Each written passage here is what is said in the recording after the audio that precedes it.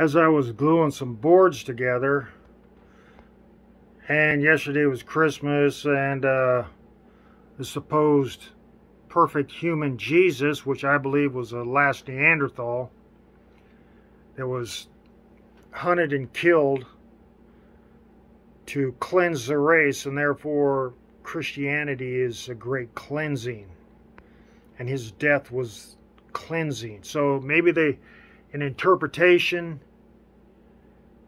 they messed up the interpretation, or even the people that wrote it was like, yeah, what'd you say? I heard that wrong, or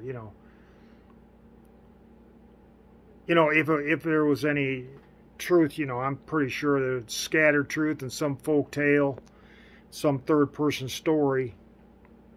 It's not it's easy to believe that I don't believe in any of the stuff that all the fairy tale stuff like walking on water. I believe he was maybe slacklining on some fishing nets. They were tied across the water.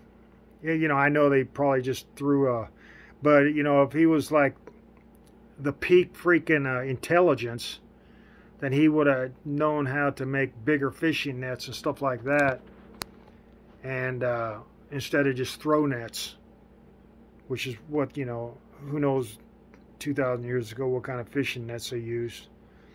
If they was commercial fishermen, then they probably came up with the idea to have bigger rope and bigger nets. They'd catch more fish. And so he slacklined across a rope from boat to boat, or hit a sand island or whatever. And somebody on the shore said, oh, look at that guy, he's walking on water, not knowing that he's, whatever he's doing was doing. But I don't believe in all that mumbo jumbo phony stuff, all the, I don't know why that, but is there any historical truth to it? In all folk tales and everything, there's some truth. You got to pick it out.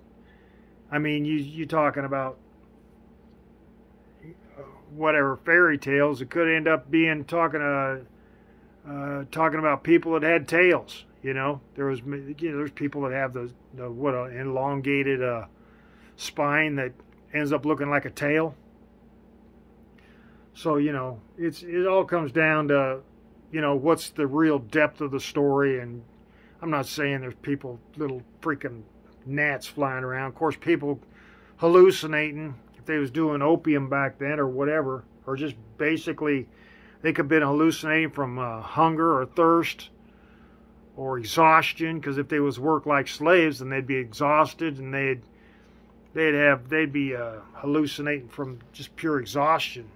Anyway, not talking about that, talking about the genocide of the Neanderthals by the human race. Whether Neanderthals were raping, and people say, oh, they were just crossbreeding with the Devon, whatever they call. There's some race in between the Neanderthals that were supposedly in between Neanderthal, and I'm just saying, I'm figuring it's just crossbreeds. And then those crossbreeds started migrating, and they figure, and the science, 50,000 years later, go, oh, this is a whole new race from, I don't believe in the evolution. I believe in thought creates change in the embryo, not the, environment, sure, but basically it's evolution of thought is what creates the upgrading. And I'm pretty sure it's, if you remember the, people, some stars when they're teen idols or whatever it is, like the last one I remember that there was a big a breeding stock that I think it was Britney Spears, and all of a sudden, bam, on the scene came a bunch of babies born, and then years later they all look like they look like Britney Spears. And then they go, oh, wait, I don't want to look like her, and then they start changing their ways. But anyway, I think that's how it is through time. There's something great. Everybody tries to breed to look like it or be like it. Maybe it's third-person story, fourth-person story, or however it gets. But that's how I believe that everything evolved animals and everything. I believe, like lions were actually protoceratops, and they whether they were fruit eaters or, sugar cane or whatever it was, the protoceratops, they could have been scavengers. People say, oh, they're plant eaters because of but their beaks are kind of like a vulture beak. So they might have just gone through and everything died. They just ate everything dead, after just eating whatever was in their way. There was no moral dilemma being judged by other dinosaurs. Oh, geez, look at that protoceratops over there eating that scavenged freaking, that's horrible. Brontosaurus said to another brontosaurus, do you see that? They don't like leaves or something, why are they eating that dead flesh? Anyway, so what I believe is Neanderthals were hunted down, killed, not necessarily maybe they hunted down stuff. Maybe Neanderthal hunted down every evolved species of the human race. Once they had a mass a mass breeding birth of people that were all basically thinking the same or looking the same or had the same idea. Then after they start breeding, and expanding, then they was trying to get rid of anything that was less than them. People think of animals as nothing. So speciesism.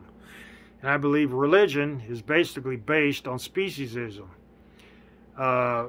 Only it's actually new compared, if it was prehistoric and they wasn't writing about how they went about killing the last species, like say Neanderthal killing off whatever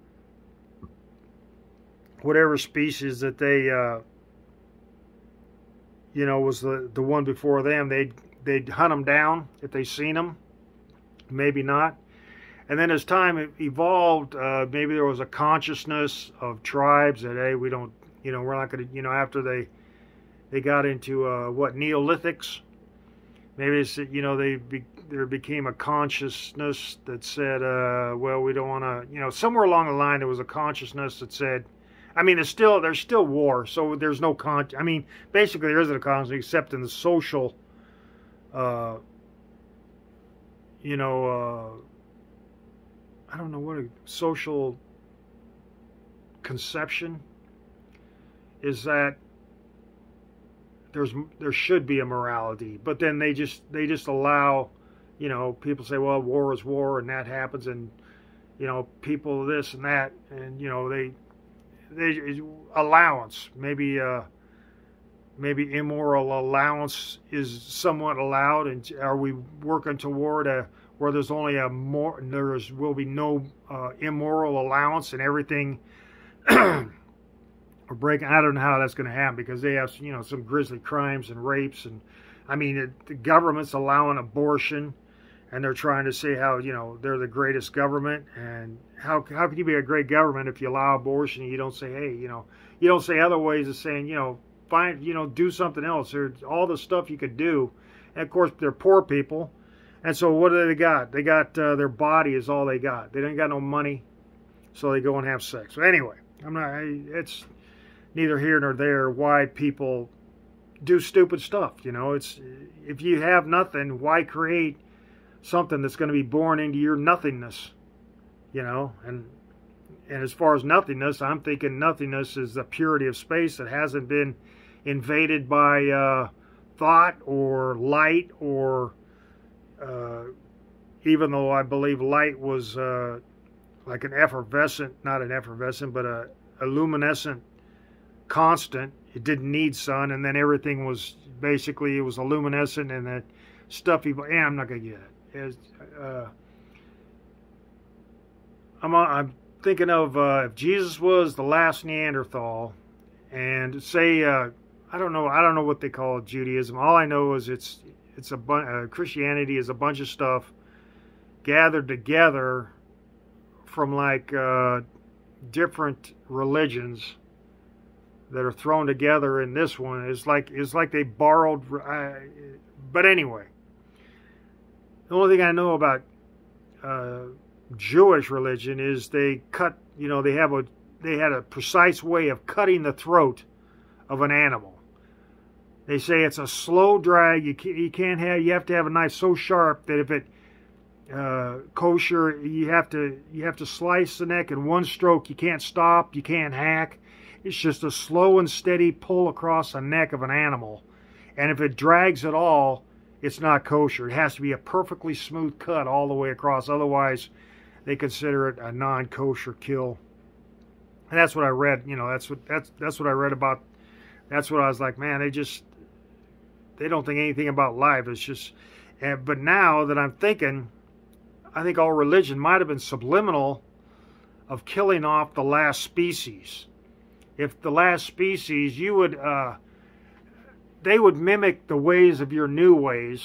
Say if you had something new, maybe a clothing, and they would come up and wearing the same kind of, you know, see a Neanderthal wearing, I don't know, khakis. You know, if there was a Neanderthal still around and all of a sudden they started wearing khakis, and he was like, yeah, man, we're khakis. And you was like, no, we invented khakis. But you're not thinking that maybe back in the days, if they carried a bunch of pouches that dangled around their legs when they walked for, saying, fire starters and flints and arrowheads, sparrow. So they would have carried all that instead of a backpack. They just had pouches. Who knows if they carry, you know, hunters carried spare arrowheads, because, you know, if you're going hunting, you're not going to find arrow tips anywhere. Now, you could find a branch, you could heat a branch and make new arrows, but if an arrow tip breaks, you gotta go back to the source. So maybe they had a bunch of pouches that dangled around for fire starters and flint and all that stuff. So that would have been their meaning of yeah, we're khakis, because we used to have pockets everywhere. And you're saying no, and you're not going into the depth of how all this, because they're everything before you. They would be the history, like animals are the history before humans. Nobody thinks that. Nobody thinks that they just think of animals because they hear religion say that there's some God, which, as far as I'm concerned, God is just a Neanderthal or something word to cry. A criminal cries out when he's killing or raping, say, the species that they created. And that's another thing. You're looking at a Neanderthal like they're stupid and non-creative, yet just like you're making autos and computers, the computers is gonna, you know, it's not biological gonna look at you and say, you're a stupid human, you can't figure, you know, you don't know, you're not me. But you're not doing that. It's generation gap does that. But what I'm saying is, I think religion was a speciesism that turned from trying to find out, you know, say that the word God or whatever word was used, which sounds prehistoric. I mean, it doesn't. It sounds like an old word. Of course, I don't come from the Middle East, or wherever it comes from, but it just sounds prehistoric, like something a caveman would yell out, and possibly a criminal caveman that was taught a lesson by a smarter Neanderthal, and then they wanted to go out and teach somebody a lesson because they didn't know the meaning. They were, you know, maybe not necessarily rejected, but they were looked at down upon by the other members of the tribe because they were corrected. Maybe they were corrected. Who knows for what reason? Because you'd have to go through every Neanderthal that was corrected as to why, you know, to explain it. And I'm not going to do that. And because everybody wants 1.5 million years explained through a paragraph. Oh, well, you can't explain it in a paragraph. Well, religion does. Well, look how long religion took to write all that stuff, you know, thousands of years. And then all of a sudden you want somebody to just come up with a paragraph in a couple seconds. Well, you don't know anything because you shut up, you know. So anyway, the speciesism of religion was getting rid of the last race. And so Christianity is a cleansing, but they're all based on stories if, say, crossbreed Neanderthals. See, and that's another thing. The education system was possibly built on the reasoning behind it. It might not have been explained when they first started it, teaching, but if they was trying to teach the last species something new, and the last species didn't have the ability, who knows, for whatever reason, they had maybe Neanderthal had a certain learning level that they couldn't reach above, and then the crossbreeds of Neanderthal that there is and was, and throughout everybody, and so to find the intelligence, so as to find if they were a Neanderthal or a crossbreed Neanderthal, it's almost like trying to discriminate. Well, it's not really discriminate. You're trying to find out their intelligence. Are they human or are they the last species? And I think that's what education has stemmed from. It's like trying to say that, well, you're not smart enough, so you're probably another species, or you're a crossbreed of Neanderthal. I'm not saying Neanderthal, but they're just it's basically, nobody's saying this, but they might not even be thinking it. It might just be something that blasts into them with an energy that forces them to be this way, and that's that energy that they haven't tried to disseminate. If you get a feeling run over you, do you disseminate that feeling, or you just say, well, that's a weird feeling?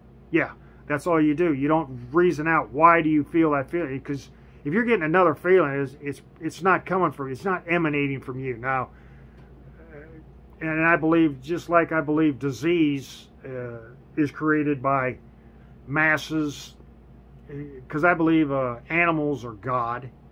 They created humans, or not, the human race. And they gave birth to them, and through the thought, they evolved them through the thought to the point where they breed on their own. And when they start breeding on, when Neanderthal or whatever it was start breeding on their own, hominids, whatever, start breeding on their own, they lost the truth. Their generations lost the truth of coming from animals, and therefore, after a while, this breeding, this generations down of breeding away, maybe not following animals around anymore like maybe they did at first, and then as the breeding went on, they moved away from animals for whatever reason, and then instead of eating fruit, they grew to a size where they ate all the food. Their population growth ate all the food, and they were starving, and that's where carnivores came into play, and they seen the carnivores eating, so they started eating rotten meat or whatever, and then it was like, then there may be a realization that it stank compared to the flowers that they used to gather and eat, the pollen and honey or whatever. It's the rotten corpses stank, and so they, for whatever reason, they started hunting, whether it was just falling, or if they had dogs and the dogs killed and allowed them to eat the fresher meat, and so they started killing like dogs. And so anyway, what I'm saying is, religion, I think, is a speciesism, just like education system is a speciesism. It's trying to discriminate against something. It's like just us. They say, but that's the overlying lie of, they're saying, well, we're not discriminating. Well, you are. There is a discrimination, because you can't teach everybody. You don't teach everybody. And not everybody needs to learn, because people, I don't think you should be forced to learn until you're ready to learn. When people say, I can't figure this out, I can't read or whatever, say, well, maybe you ought to go to school and start learning. And when they want to learn, they're going to learn. It's when you're forced to do something and you have other stuff on your mind, you're not going to learn. That's where the education system should be open all the way through life, for you to get your to high school education, instead of being forced to do it in a certain amount of time, just because certain people have been bred to deal with that stuff in their certain time. In that 18 years, first 18 years, they're like, they got the lineage that that has enforced in them, and that has showed them ways to learn, where these other people, they're just run around crazy like, like whatever, wild animals, or maybe they're just working labor, learning a trade.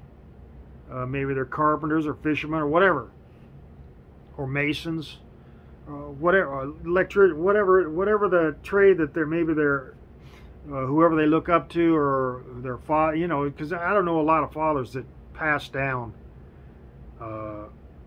anything to their kids. It's very, very seldom do I see, unless it's maybe a beating, and then the kid goes around, becomes a bully or whatever, because that's all they've been taught, and so they're just doing what their dads taught them, instead of their dad teaching them something functional. And the education system, everything's messed up. Yeah, that's, and I'm saying the religion is the speciesism is like anti.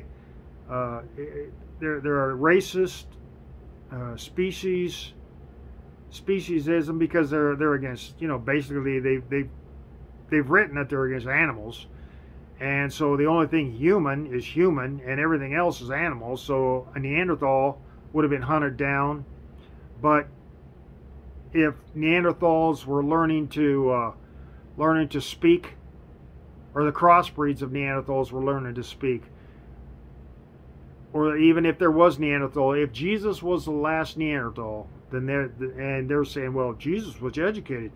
No, that's what they've interpreted. What they say is, it might be that he was a Neanderthal and they wanted to study him. So maybe it was like he went off to be studied, because they wanted to study the last Neanderthal. Maybe they tried to make him feel greater than everything else. And then when he said, king of the Jews would have said, no, instead of saying, no, you're a freaking Neanderthal, you're not one of us, or you're not the king of us, you're just, whatever and Jews were Jews,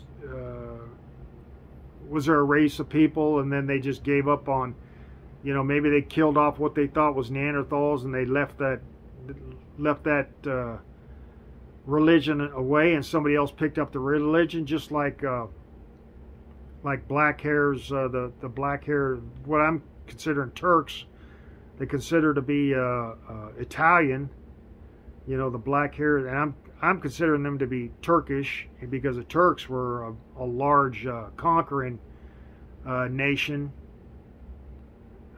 back in the day. And in fact, I think, I don't know, there's something, there was some, I don't know if it was, what if he's I don't know if he's a Mongol leader, or if he's can't remember his, I can't remember his name. He's like, he got shot in the leg with an arrow, and he always had a limp. And he created some great mosque, or some great Muslim temple. Of course, Muslims only 800 years old, but anyway. But I think religion is stemmed from trying to fish out crossbreeds of like Neanderthals and stuff, as well as education was trying to find out, well, we know they can't, they can only learn to a certain level. They can't understand, there's maybe that evolution is a step where understanding, which, I mean, there's people talking now about some of the stuff they're talking now is stupid as hell. And it's not that I don't understand it, it's just stupid as hell. They might be trying to say, well, we're better than you because we're saying this, and therefore what are they going to do? Hunt us all down? Anyway. So that's the next, that's the next speciesism, is they're going all these woke are going to hunt down everybody else on the planet, kill them in a genocide, while not saying there's not a genocide. And that's the whole thing of religion, is, dragging across the throat of to make something kosher is, I think, a subliminal way that was already happening. How to kill Neanderthals, maybe quietly, or lead them into traps, lead them into educational traps, where you could then discriminate against them, but maybe not completely discriminate against them, but slowly push them away from society, so that you could cleanse society and not have the last species hanging around. So now everybody's looking, this is so ingrained. I mean, if you go back 300,000 years, and this has been happening 300,000 years, this is pretty well ingrained in your process without you even thinking about it. It's just going to be maybe an energy that you're already born with. Maybe that's the energy that surrounds you. You'd call a soul. I call a soul is what you're basically you're born to, your path you're born to do. Say maybe you're born to, people they got a lot of stuff going on them, going good for them to be concrete workers or something, whatever. But I think all this stuff like education and religion is all like speciesism, is to discriminate and to define lesser species. And so everybody that is claiming a higher education is basically racist. Everybody that's claiming to be highly religious is racist. All this stuff is and I'm not saying that there's not racists that are uneducated and unreligious, but I don't know any KKK people or anything like that, or I met one what do they call them, not white supremacist, neo-Nazi, but they was getting away from it or something. I don't know. I just talked to him for a couple minutes, but I didn't know him. He just talking some stuff. But that was 25 years ago or something like that. Anyway. But I think that, and there's others, education, it goes into what, science and all this other stuff that's eliminating people. Not to say that there's not a person out there with a great idea that might just have a participle of an idea that would help. But these people are like, well, no, they're basically, all these things are habit. Education is habit, the habit of studying, the habit of, but they're born with these. Their lineage is basically creates that habit in them. Where these people out here that they would claim to be lesser because they're not as educated, they're not religious or whatever, might have a piece to the puzzle that they're trying to put together, but they won't allow it in. They'll allow it in, but they're not going to give them any credit, even though that piece is like a missing link to their puzzle, of putting everything together. So that's what I think. All this stuff is basically racism and politics. Politics, of course, if you're not in the club of politics, you're not going to get elected for anything. You might make ombudsman, but they're going to fish you out just like everything else. Run you through the process and see if you're made or something that they can control or will conform to their measures and rules, which basically I'm totally against anymore. The more they go on, the more I despise government. I'm not saying our government. I'm saying government. Just government. I don't believe this planet needs it. I think it's all these groups like religion, education, government. All these groups have been popularists. People that are popular, they can be wrong, but all these people that gather around them are going to say, oh, no, he's right. No matter, and they'll still push that, whatever it is they did wrong, through. And this whole group of people that are populars will just continue to move down and create more belief that's based on something wrong. You know, just because you're popular don't make you right. And that's all that's all we've been electing in government, is popular people. And that's what leaders have become, is popular. I mean, unless it was great in, George Washington was supposedly great at war or something like that. Like Eisenhower was great at war. And he didn't even have to run. They actually campaigned for him, and he didn't even, I think in the last six to 8 months of the campaign, that he just actually went out and spoke at a couple places. Only because I can't remember, I was reading something on him, but he didn't even run for, basically they put him in for it, and he was like, well, if you're going to do it, I'm not going to campaign. And he got elected, what, 2 terms? And anyway, that's what I was just saying, that I think all this religion and all this stuff is basically, we're subliminally discriminating against people that aren't of the group. Now, I discriminate against everybody, because I'm tired of dealing with all the bullshit that people try to dish out. Their first impressions or whatever. Oh, you're gonna like me, and I don't have a wall of hate, but I have a wall.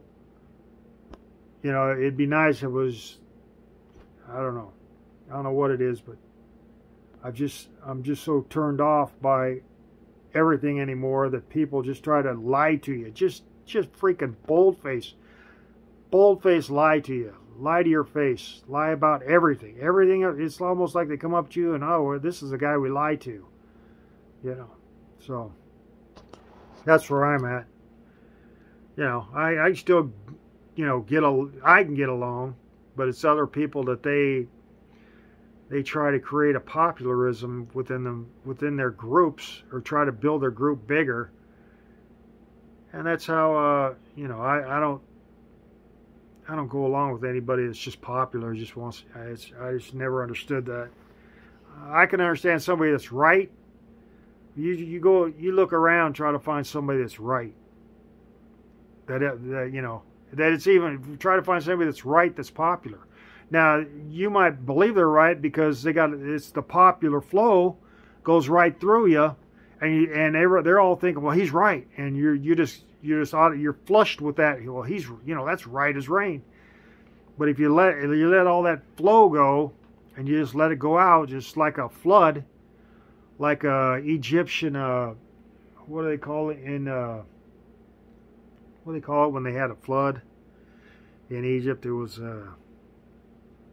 used to flood the land, and then after the flood, they'd start farming again. And then they had canals and everything. But anyway, and then I can't remember the word. I think it starts with an E. But anyway, it's like you get hit with this popularism. It's all these words that you believe are yours because they're in your head. And that's what the problem with people is, they think, well, those thoughts in my head are mine because they're in my head, so everything in my head is mine. And that's not that's not what it is. If you ever heard herds and birds and fish all react, boom.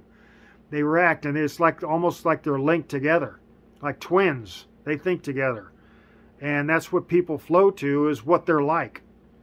And so they can react to what they're like. And people are like, oh, after a while, if there's enough people that flow through you, and they get you to believe you're smart, they can get you to believe you're whatever they want you to get you to believe, they can, if there's enough of them flowing through you, and you're believing that it's your thought. They might say something, and then they know it triggers a flow. It's complicated, but nobody explains this because they don't want it figured out, because then they lose control.